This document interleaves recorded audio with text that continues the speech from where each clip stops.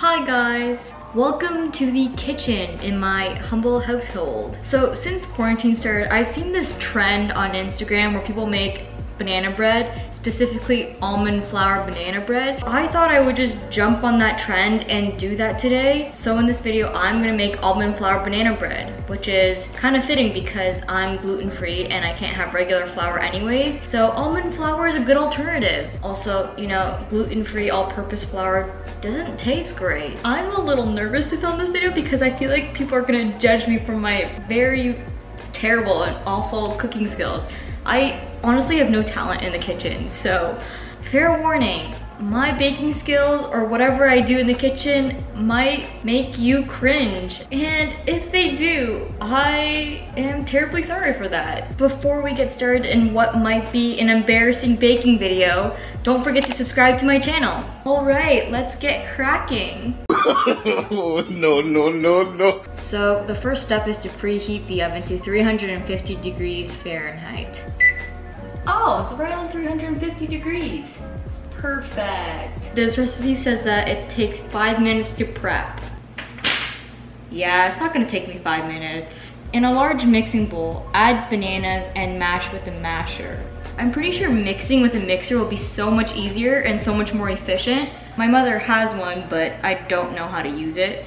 And, you know, we have hands for a reason, so we are gonna use these hands to actually hand mix things.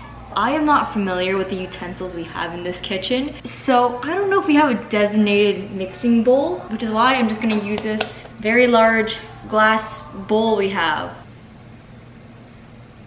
That's not good. Well, the oven's done preheating and I haven't even started yet. I don't know what to do. You know what? Okay. Let's carve this gross part out. There we go, good as new. I feel like it'd be much easier to mash if I cut it into like chunks.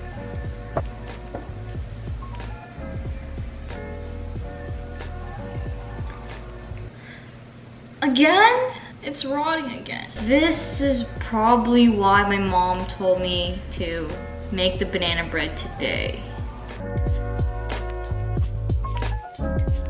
All right, here are 3 juicy bananas. I missed a step. I forgot to prepare the loaf pan.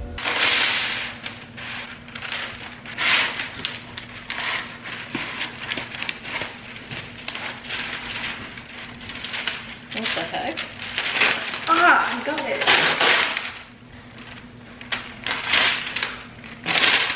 It doesn't stay.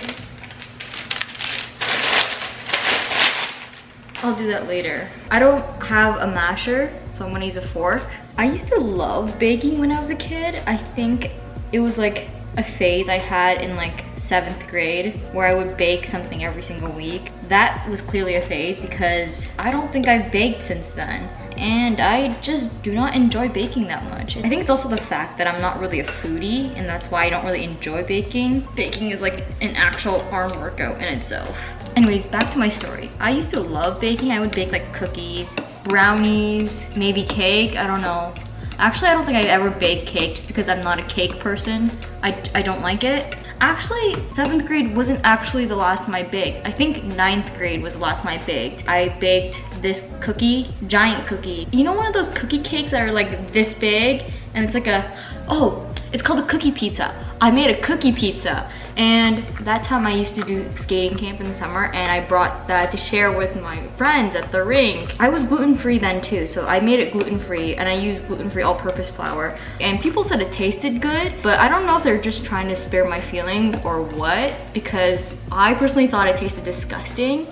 I mean, it was dry, crumbly, and just not chewy at all. And it just wasn't that kind of cookie that would melt in your mouth either. So personally, I thought it was the worst cookie I've ever tasted in my life. And that was definitely the last time I did some baking. So it's been a solid 4 years since I baked something. The next step is to add eggs. Oh boy, here goes nothing. Hey, there's no shells. 2, 3. All right, I need 1/4 of a cup of honey. Well, this is gonna take a bit of time. It's close enough. Oh, look at that. I need 1/4 of a cup of avocado oil.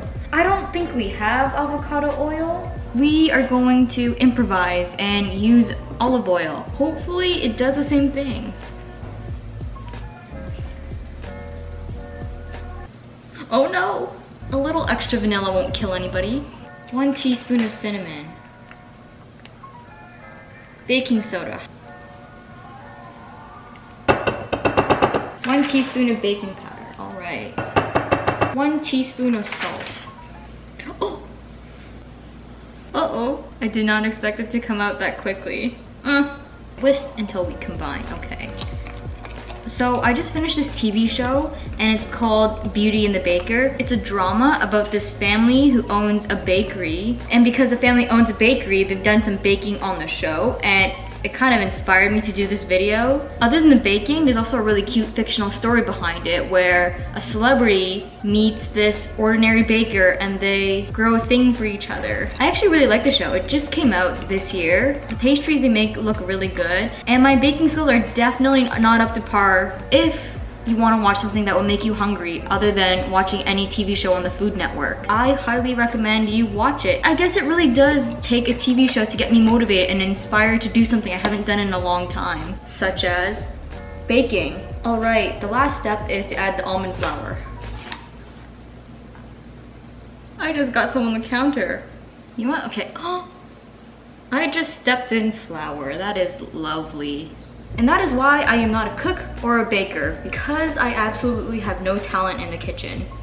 Mom, if you're watching this, I promise you I will clean the counter after. Okay. I don't think I should be mixing with a fork anymore. We're gonna mix this nice and slow, just so I don't spill any on myself, because knowing me, I probably would. This might be a success, guys. It's looking good. Here's the finished batter. I need to spray it with cooking spray. Directions: shake well before using. If we have cooking spray, why do we need parchment paper? Whatever.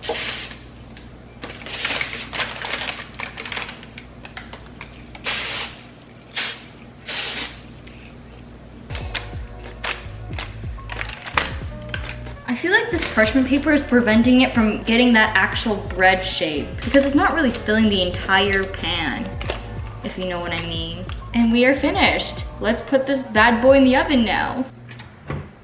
Ooh, that's steamy.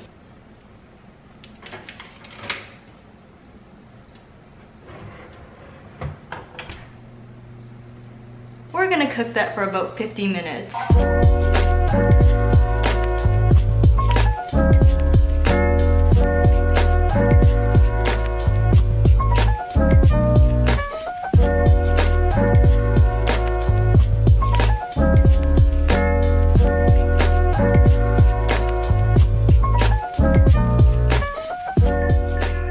Let's take a peek of the banana bread. Let's see how it's doing. Oh yeah, look at that spicy little thing.